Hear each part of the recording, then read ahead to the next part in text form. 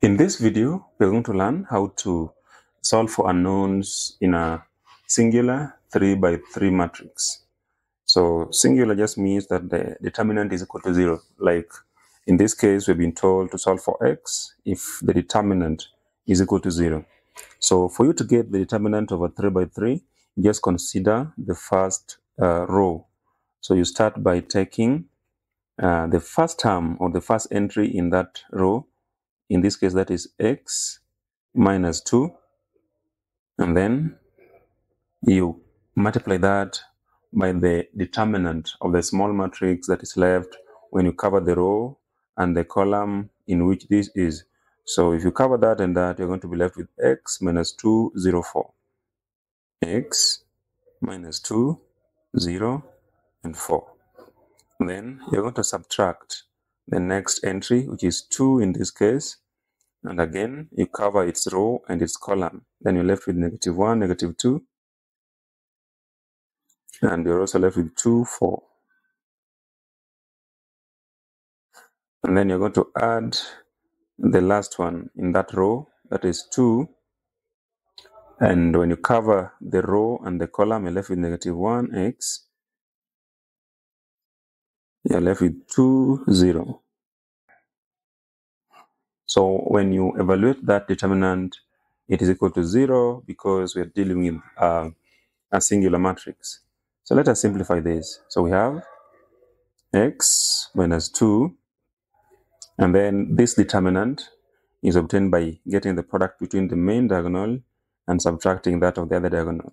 So in the main diagonal, we have x times 4, which is just 4x. And then we have negative 2 times 0, which is just 0.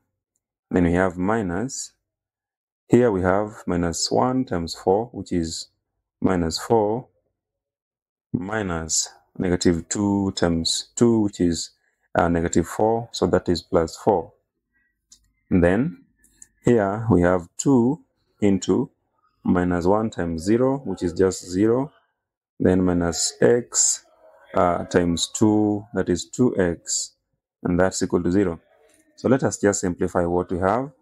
So here we have x minus 2 times 4x, that is 4x into x minus 2. Then we have minus 2 into minus 4 plus 4, that is 0, plus 2 into minus 2x, and that's equal to 0. So now for the first case, we have 4x squared minus 8x, and then 2 times 0 is just 0.